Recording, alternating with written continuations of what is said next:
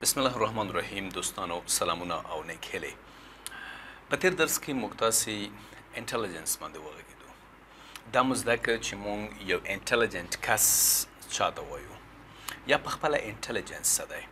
په نن درس کې موږ تاسې اے آی یا آرټیفیشل انټلیجنس پیژنو.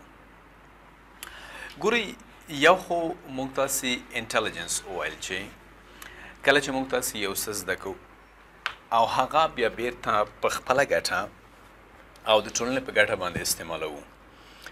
کمپلیکس پرابلمز کوم مشکلات چې موږ ته را مخامخ کیږي هغه موږ په صحیح طریقه باندې حل کوو، صحیح فیصلې په خپل ژوند کې کوو. موږ وایو چې دا کس انټلیجنټ دی. خو آرټیفیشل انټلیجنس څنګه دی؟ آرټیفیشل انټلیجنس ملګرو داسې کار کوي چې هغه څیز ماشین یو ماشین دی، فکر وکړئ چې دا یو کمپیوټر دی.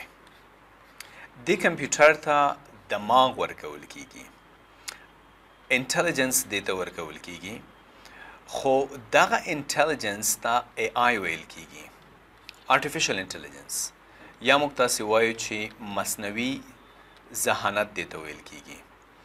ماشین ته دماغ ورکول کیږي. لکه موږ تاسې په عام ژوند کې وینو انسان مختلف شیونه جوړ کړي دي.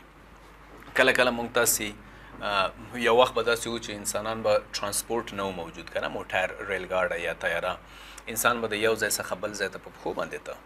ولې پښې هم د انسان یو قدرت دی، الله جل جلاله ورکړی دی. خو کله چې ماشین دا کار کوي، ماشین ډېر په بهتر طریقه سره کوي. موږ تاسې کله کابل ته ځو په پښو باندې ځو که په موټر کې ځو، موټر سپیډ زموږ د پښو څخه زیات وي. په همدې شکل باندې نور ټکنالوژیانې شاوخوا تاسو وګورئ چې آرټیفیشل انسان هغه څنګه کړي دي، مصنوعي ډول باندې جوړې کړي دي. کله چې یو سافټویر ته، کله چې یو کمپیوټر ته د فکر کولو قدرت ورکړل شي، دې ته اے آی ویل کیږي. دې ته موږ تاسې آرټیفیشل انټلیجنس ورته وایو. یعنی انسان یعنی ماشین کولی شي فکر وکړي، ډیسیژن واخلي، فیصله وکړي چې زه دا کار باید وکړم، دا کار باید ونه کړم. د مثال په ډول تاسو وګورئ، موږ تاسې ټول آرټیفیشل انټلیجنس څخه استفاده کوو. که چیرې موږ تاسې فیسبوک وګورو، په فیسبوک کې موږ تاسې یوه ویډیو چې وګورو، که هغه میوزیک وي، یو بیا چې موږ تاسې کله فیسبوک خلاصوو نو فیسبوک موږ ته نورې د میوزیک ویډیوګانې راوړي، د هماغې اړوند ویډیوګانې، دا هم اے آی دی، آرټیفیشل انټلیجنس دی.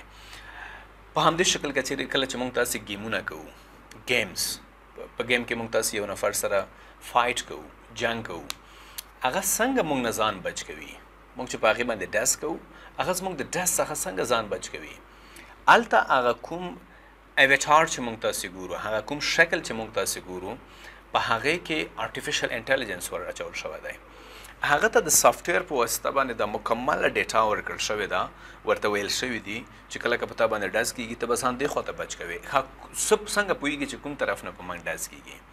د ټول د سافټویر په واسطه باندې دغه ایویټار ته یا د سافټویر ته دغه ټول معلومات اول نه فیټ شوي دي، ورکړل شوي دي. نو په همدې شکل باندې دا د آرټیفیشل انټلیجنس مختلف مثالونه دي چې موږ تاسې په عام ژوند کې استفاده کوو او دې په واسطه باندې موږ تاسې خپل کارونه ترسره کوو. خو که چېرته دغه انټلیجنس راواخیستل شي او یو ربوټ ته ور واچول شي، مثلا یو ماشین دی، یو ربوټ دی، یعنی فزیکي څیز ته ور واچول شي او هغه ته وویل شي چې ته اوس دا کار کوه، تاسو خپله فکر وکړئ چې نړۍ به کوم طرف ته ولاړه شي. دغه مجبوري ده چې موږ تاسې باید آرټیفیشل انټلیجنس زده کړو، په دې باندې کار وکړو. نو آرټیفیشل انټلیجنس څه ته ویل کیږي؟ Artificial intelligence is the simulation of human intelligence. د انسان ما مخکې وویل څه کولی شي د انټلیجنس په واسطه باندې؟ لرنینګ کولی شي، پرابلم سالوینګ، ډیسیژن. دا هغه څیزونه دي چې دا انسان چې کله دا ترسره کوي موږ وایو چې دا انټلیجنت دی. دغه انټلیجنس راخیستل شوی دی او هغه ساته ورګرچول شوی دی ماشین ته. دلته بیا لیکل شوي دي اسپیشلی کمپیوټر سیسټمز، ماشین ته ور اچول شوی. د څه په خاطر باندې ور اچول کیږي؟ د دې په خاطر باندې ور اچول شوی دی تر څو اټومیشن رامنځته شي، تر څو اکثره کارونه چې پخوا به انسان کمپیوټر ته ویل دا کار وکړه دا کار وکړه دا کار وکړه لکه مثلا موږ تاسې په عام ډول باندې کله چې ورډ استعمالوو که نه هغلته موږ تاسې لیکل کوو بیا آپشن ته ورځو یو آپشن انتخابوو د هغې رنګ بدلوو هغه بولډ کوو دا په حقیقت کې په کمپیوټر کې خو سافټویر شته دی یعنی انفارمیشن په کمپیوټر کې شته خو انسان به دا څنګه کوي استعمالوي یې دې ته اټومیشن نه ویل کېږي کافي اندازه اټومیشن که موږ دا کار په کاغذ باندې کوو په ورډ کې خو دا اټومیشن زیات رامنځته شوی دی خو دې ته فل اټومیشن نه ویل کېږي فل اټومیشن هغه وخت سره کېږي چې موږ تاسې لکه په همدې سیریز کې به اکثره سافټویرونه وایو چې دلته ورته خپل تصویر ور واچو دې خوا لیکل ور واچو او کلیک کو ډایرکټ موږ ته کمپیوټر په خپله باندې هغه هر څه ډیزاین کړي او زموږ مخې ته یې کېږدوي دا اټومیشن دی دا د آرټیفیشل انټیلیجنس فایده ده سره منځته کوي اټومیشن رامنځته کوي زموږ ستاسې کارونه او زموږ ستاسې فعالیتونه څنګه کوي اټومیټ کوي زه امید لرم ملګرو چې تاسو به د نن درس باندې پوه شوي یاستئ په راتلونکي درس کې به موږ تاسې آرټیفیشل انټیلیجنس ورسز هیومن انټیلیجنس مطلب د انسان د انټیلیجنس او د ماشین د انټیلیجنس په منځ کې څه فرق دی په دې باندې به خبرې کوو